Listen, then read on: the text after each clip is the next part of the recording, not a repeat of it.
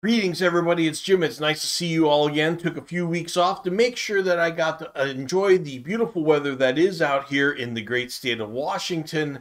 Just beautiful weather out here. And, as they say in Game of Thrones, winter is coming. But when Game of Thrones says it, it's meant to be a warning. I'm from Erie, Pennsylvania. We just state it as a fact of life, okay? Nothing but snowfall, tons of it all around. And even though I'm transplanted here all the way across the country, and we only get 3 weeks of the white stuff, if at all, I just know that it's just my instinct to get out there while I can. Now, mind you, I still stay inside a lot. It's just my natural habitat, right? But I did get out a little bit more. Still got some of my gaming in, and I hope you did too. But today, I did not just come empty-handed to you. Today, as you can see, I've got my trusty dusty stuff Fantasy Trip shirt on, so you know I'm talking about gaming goodness, and my gift is Fantasy Trip related. I it was what it is I come bearing gifts of adventure. It is something that, as you can see over here, this is my brother's artwork.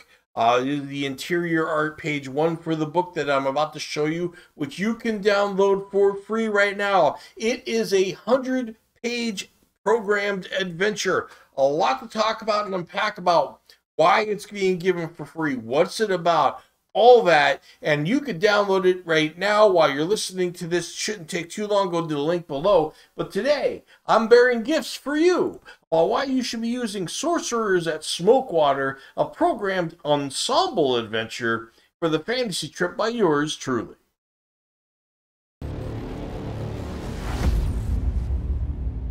So about the adventure, basically it's made for 432-point characters, and more specifically, not just newer characters, but actually newer players in newer groups. Not that veterans can't play it. I've had all my playtesters were veterans, and they definitely enjoyed it. But this is really great for newer players, and I'll tell you why.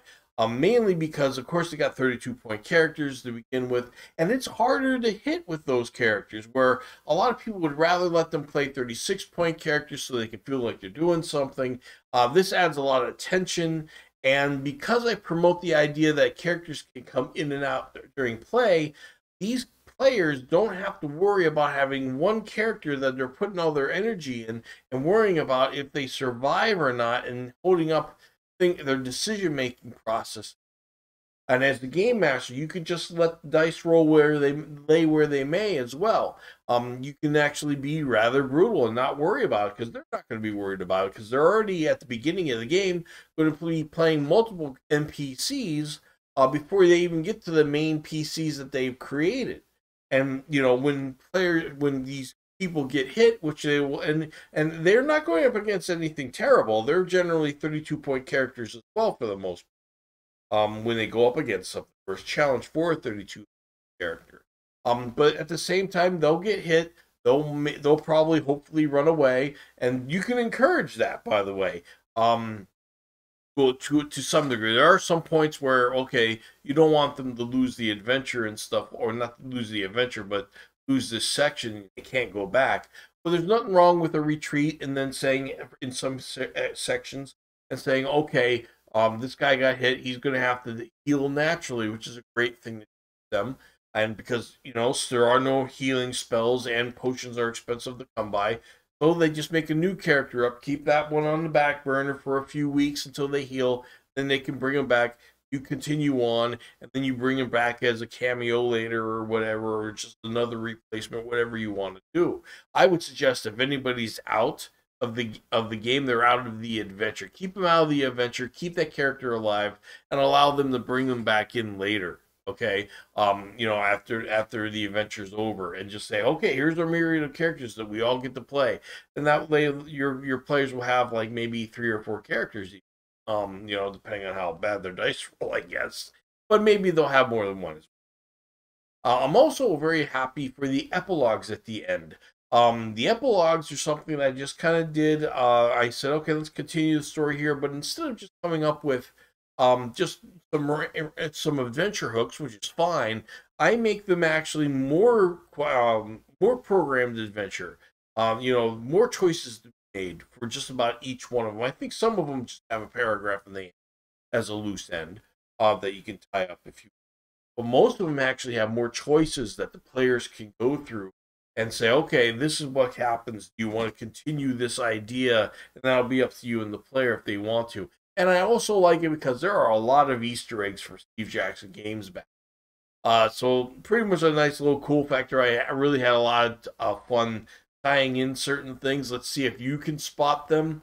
So definitely, I hope if you are a fan of Steve Jackson games for any length of time, that you can enjoy the epilogues as well.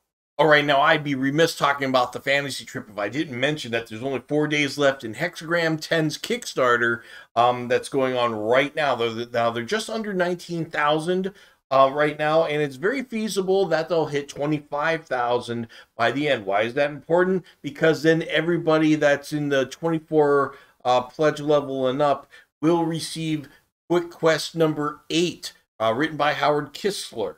Okay, so that one is actually quite good. I hope that we get it. Now, it doesn't mean you have to, break the bank to get this stuff. For as little as a $40 pledge, you're going to get the following. And you can get Hexagram 10 just for $7.95, and that'd be good enough. Fine, not a problem. We all know the value that you get of them. But the Hexagram Vault you could also get, and it's a nice little box, actually, from the look of it here. Let's just go take a look. This is the inside of the box just to house all 10 issues that you have of the hexagrams, if you've been getting them all since day one. As I have. And the thing is, normally I don't like things in boxes. I want to get them out. Accessibility means playability, right? However, I can understand with the hexagrams because they're fat on one side and skinny on the other. They do definitely take up a lot more space that I'd like in my shelves, unless you want to alternate them, and then it's just weird. This just puts them away kind of nicely. Plus, I mean, the box here looks kind of nice, and they're doing something with it. Like, it's another utility that they've done with all their box covers.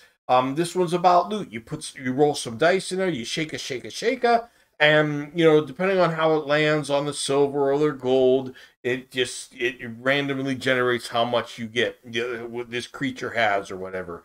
Kind of cool. Would you use it? Maybe. It depends on your play style. I just like the fact that they're trying to make some utility out of everything, use every square inch. You get that when you see Steve Jackson games. I mean, they're not going to just put blank spots for counters. They'll put one on there. Still waiting for Steve Jackson as the giant in bell-bottom pants. I'm gonna keep talking about it until I get it. I'll make one. I'll have my brother draw one up. That's what I'll do. I'll just go all guerrilla warfare on the project. And I'll never write for Steve. That's all right. Okay. But anyway, we got this book right here. I mean, this box right here, but there is another book. And it's written none other by David Pulver, and it is the Trail School of Martial Magic. And boy, howdy, this is going to be a nice little source book. I asked about it, saying, was it going to be, there going to be some more spells in it? Of course, that's the first thing you think of. I was kind of like, I know they're kind of against making more spells and skills in the game. They're really taking a very careful approach because they want it balanced. They don't want to turn it into this thing where it's so big that, it's like, look, you want something new, tweak it yourself. Right now, everything's fine and balanced. We don't want to rock the boat, and I can understand that absolutely. But the Trail School of Magic does have a few spells in it, but, and I asked this on the Kickstarter, and David actually definitely does something to wet your whistle. Go read it. The comments section, how he's talking about all the different factions and how they interact with each other. There is just so much, here. And what I really like is he talks about anti-mechanics guild. All right, basically, or the anti-mechanics, guild for wizards and stuff, because wizards don't like technology, because it threatens them. In so many ways, and maybe even society. Maybe society fell because of technology. Lo and behold, where are we at now, right? But basically, it's really interesting stuff. It's written by David Pulver. You're not going wrong. $40, you're going to get all 3 of those items, and hopefully a quick quest as well. I think they're going to make 25. And just as a reminder, folks, if you've come this far in the video, there's a good chance you've liked the video. I hope so anyway. Please take a moment to smash that like and subscribe button and just let me know I'm doing a good job. I do appreciate it. All right, so let's go over what the adventure's all about. Now, go figure, lo and behold, the last take I did, I went through 20 minutes of the whole thing, and I forgot to put the microphone. Figure. But hey, maybe I got some practice in, right? But anyway, it all started when I got the Legacy edition of the Fantasy Trip. I finally took the plunge. As you might have known, I loved Melee, but I never played Wizard or in the Labyrinth at all. I only played Melee, and I know I loved it, and I know it turned into GURPS in some way, shape, or form, and I definitely respect that. But it was always pegging me. Should I get these little boxes, Melee, and just play it, and then Wizard, I know I'm going to want that. Of course, I remember Death Test. I always wanted to get it, but didn't. But at that point, that was $45. The Legacy Edition was probably twice as much, but I'd get those three things too. And you look at all the stuff you get in the Legacy Edition. So it kept on pinging me. I'd see it at Gen Con, pinging me, and I looked like a great production. It was pinging me, and then finally I dived in. And the next thing you know, it arrives on my doorstep. I crack it open. I'm hooked. I'm like, the whole thing's beautiful. Are you kidding me? And this was made 25 years ago? Jeez. Why didn't I play this before? So anyway, lo and behold, next thing you know, I'm writing an adventure for it. Now, I've always wanted to write an adventure from start to finish. Now I'm all kinds of modes. Easy.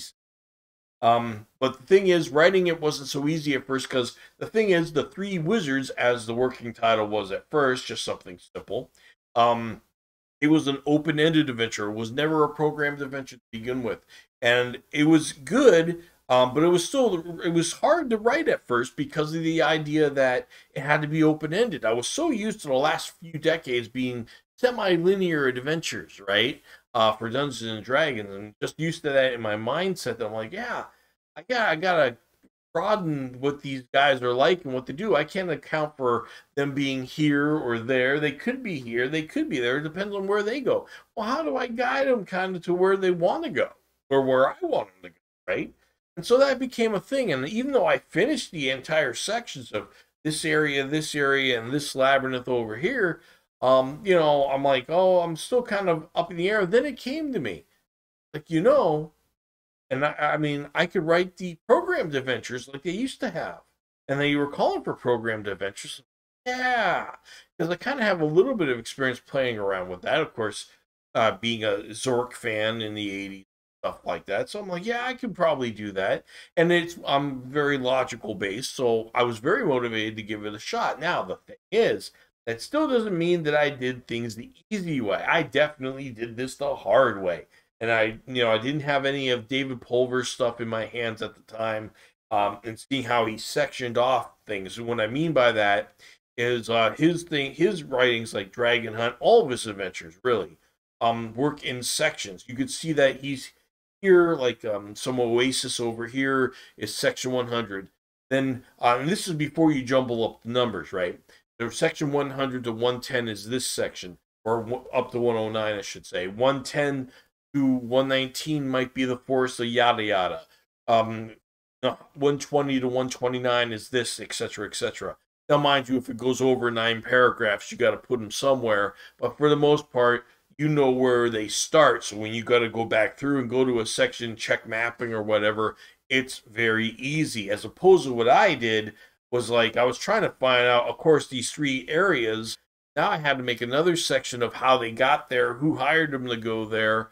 And it ended up being all over the place. It was still sectioned off to a degree, but because things got so big, because I didn't know when to stop, you know, he definitely has places to stop.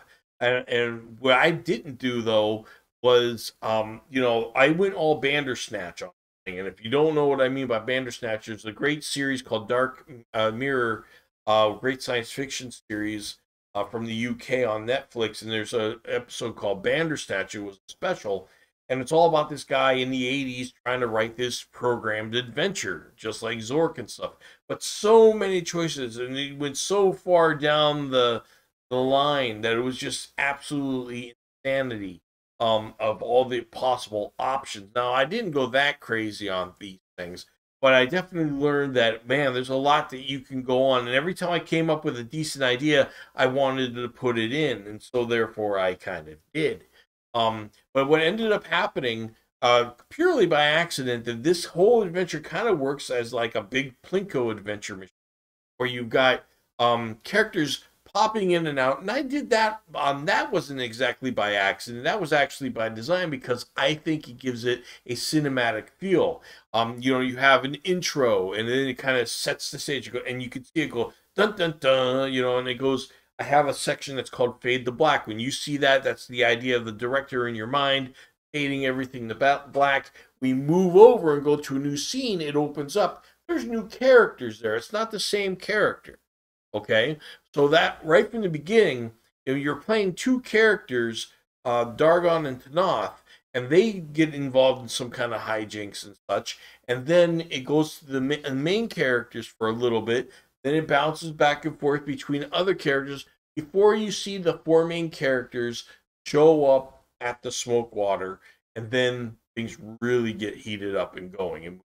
But basically, anything can happen with those few encounters that happen beforehand that can change the scope of what's happening as the main adventure goes forward. Or I should say, this is the part of the main adventure, but as the PCs really get involved. So other things can happen. It's kind of like a lot of the games, the micro gaming series that I've done. So a lot of games have randomizers. Instead of saying, okay, this is the setup for the game, which actually can make the games drier and non-replayable. Because you'll say, okay, here's the setup.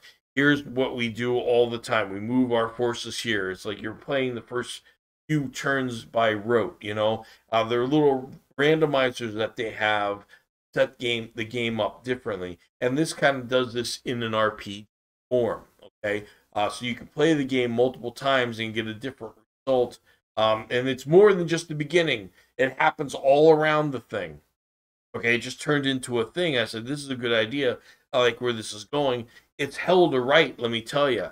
I'd rather do it the David Pulver way, which I end up doing with my second adventure, um, Awakening the Ogre, which is also going to be for free in the coming weeks. So enjoy that one. But I definitely had an easier time writing Awakening the Ogre using David Pulver's format than I did this. I'm very proud of what I've done. It's very unique, I believe. But actually trying to replicate it and doing it with another adventure is a lot of work. And I mean, I love the payoff of it, but at the same time, it's like, well, I could write for maybe 2 or 3 adventures by writing that one. And I don't know. I mean, I'm kind of torn with whether I'd want to do another one like that again. But I mean, I definitely like the way it turned out.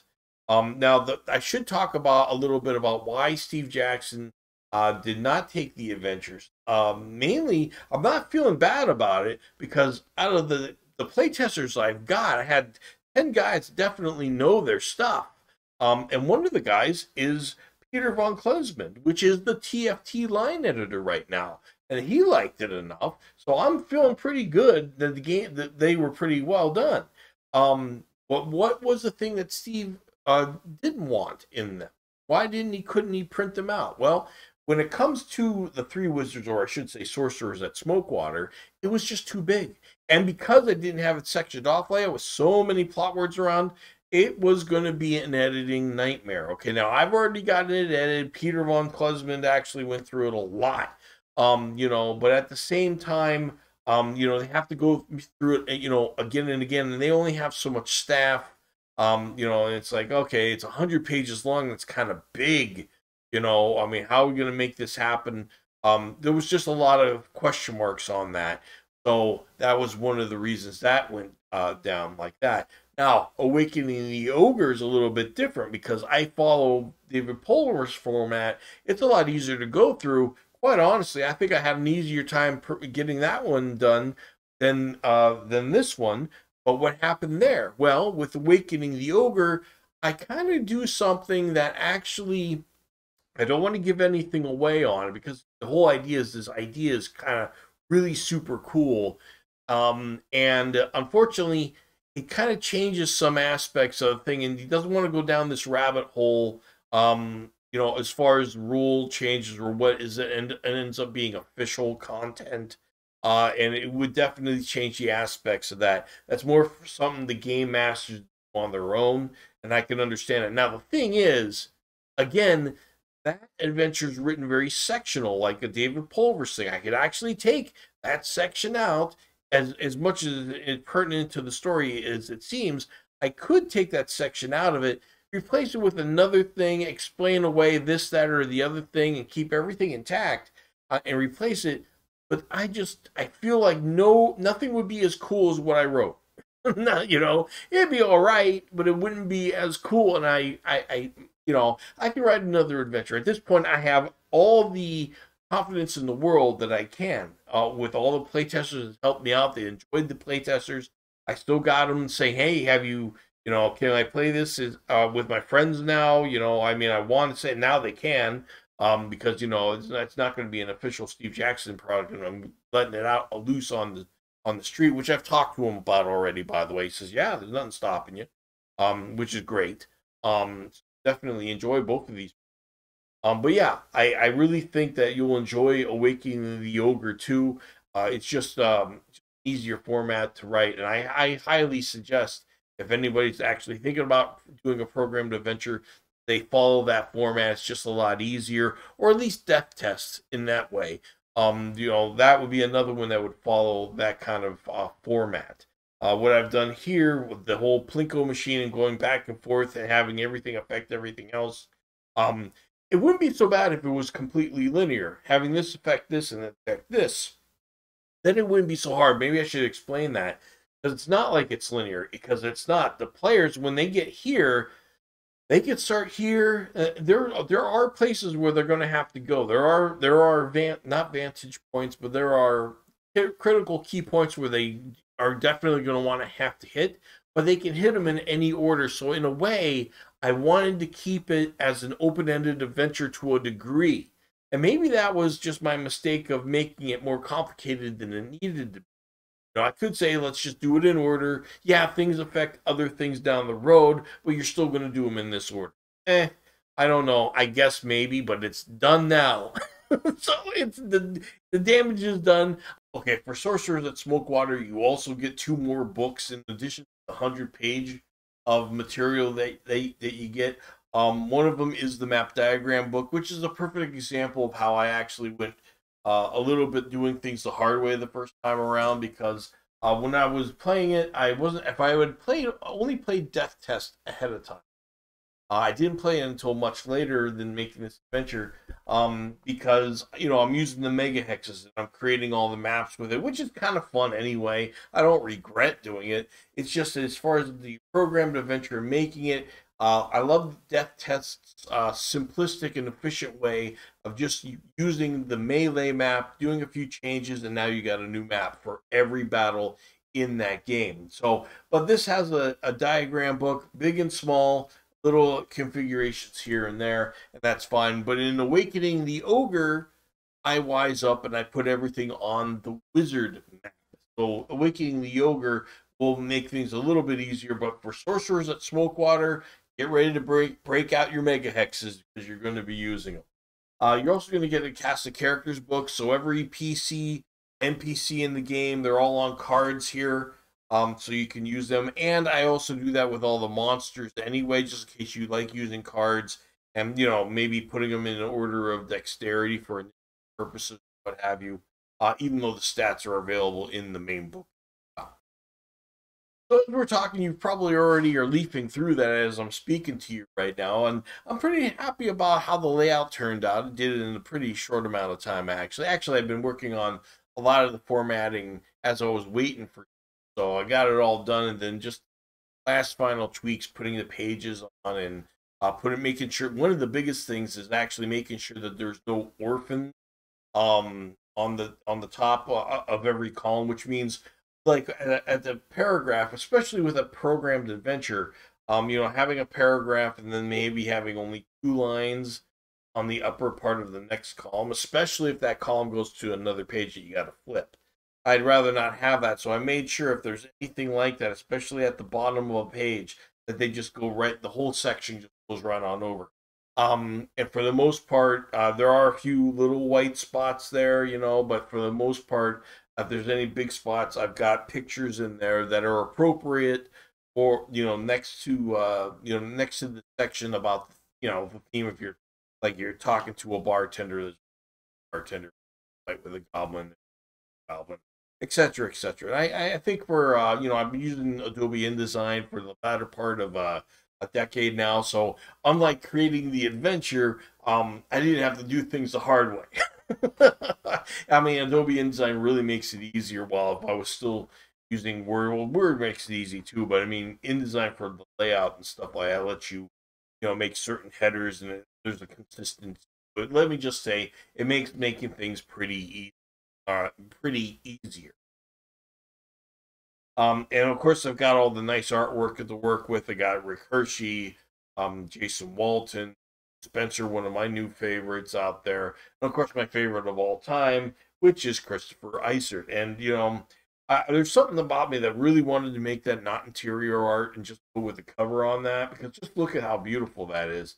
Having him colorize that, I feel like that would just be because he works so good in black and white. When he gets to this level of detail, okay, now, he has it down. When he was younger, he'd have so much detail, it wouldn't flow. I mean, it would be beautiful. But you'd really stare at it.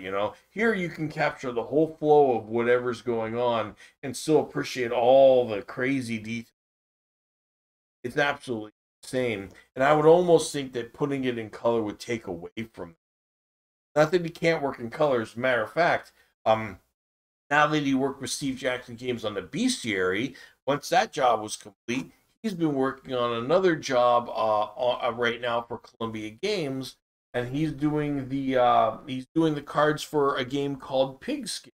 And that is like an adaptation that I made to their game Slapshot, all right, which is a hockey game. This one, and you don't have to enjoy hockey, like you don't have to really enjoy football to enjoy this game. It's more like team management and actually making trades with people and player observation. There is a video I have on Slapshot on that, and the variation that I made is basically just to give it a football feel. And of course, the cards are usually comedic. They are comedic actually. And so Chris decided, okay, he's going to go with a 1950 rockabilly style for all the cards in the game, and he's colored these just fine. And that's Mr. Meaner right there. It's pretty cool. And he's got all these over the top ideas that he's taken off with all the characters that we got. So we got like 50 cards in a deck. Originally there was 104. I had it at 2 decks. Of course, Tom came in and said, "Okay, let's streamline this," and there's the reason why. And we have our discussion and stuff. And he was definitely right on that. Of course, experience counts. And it made it easy, so we didn't have to make 2 decks of cards. We could play the game all on one deck of card. Makes it easy production. Makes it less complicated for the players. So that worked out well. But that's what's going on there with Chris now and his artwork. It's just good stuff. But anyway, guys, thank you very much for downloading the game. Please get it to the table. Play it with friends, new and veteran alike. Let me know if you have any comments that you'd like to see more of, or just an attaboy, or any errors that you might see at castlearchon@gmail.com. I welcome it all, and maybe you'd like to play test the next one that comes out, because I do want to, after I get done with this one, get done releasing Awakening the Ogre to you all. I do want to make another one. I want to sit back, get it all right the first time, not just an efficiency, but also a streamlined, just focused beam of light right to Steve Jackson's mind, right? Now, before I make that sound like some kind of conspiracy for UFO lasers and the Illuminati, I mean just to write what he wants to see, definitely. So I can get right in there without any problems. So anyway, guys, thank you very much. Roll some dice on the table this weekend. You have a good one.